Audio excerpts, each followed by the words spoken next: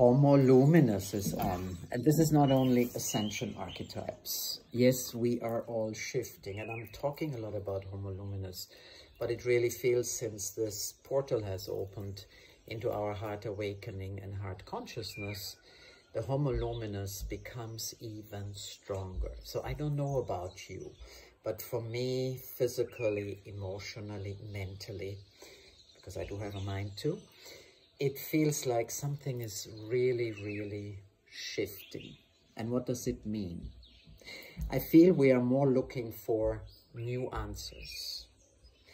I'm feeling like the sense of the heart and its role in our evolution and in this evolutionary leap that we are all taking, no matter what we're doing, as well as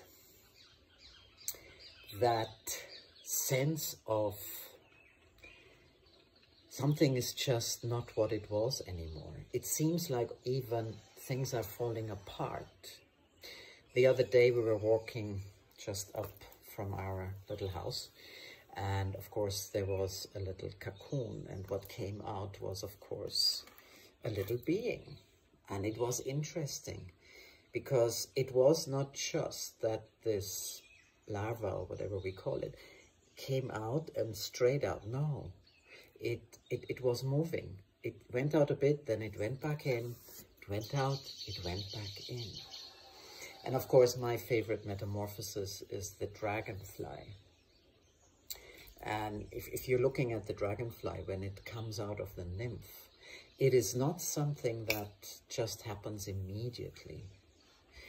It is I don't want to call it struggle, because it's not a struggle, but it is a journey of in and out and in and out. And this is where we're at.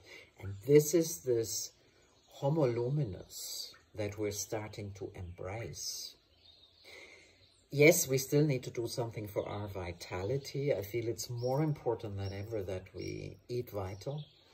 And vital means as much organic and alive and all these things, and non-processed and all of that. I feel the body wants more movement. I feel 20 minutes on the yoga mat is not enough, which is very interesting. Breathing is absolutely a must. But in all of that, and of course meditation, in all of that, I feel the shift is actually happening. So you are not alone on this journey to Homo luminous. And yes, it has to do with heart awakening. And there's a lot of different signs. It's not really symptoms. It's signs that are coming to us. And it's for us to decipher. They come in very different ways, but I promise all of you will find different ways of looking at things. This is part of Homo luminous. You're noticing the mind has its limitation.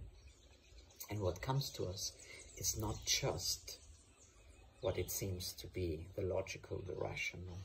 What it comes to us has a much deeper significance. So it's not about, a friend called me the other day asking me what's more important, higher consciousness or wider consciousness? And of course, my answer is heart consciousness. Yes, it is a higher consciousness and it's a wider consciousness, but it is from the heart. So just stay alert, stay curious, regardless of what is happening on the outside. The signs that come to you, they're meaningful. Trust, and if you're not trusting, then talk to a guide. Find out where this can take you. Connect to the stars as we're going into the new moon tomorrow. All is in Aquarius, the sun and the moon, and the most significant other planet is really Uranus.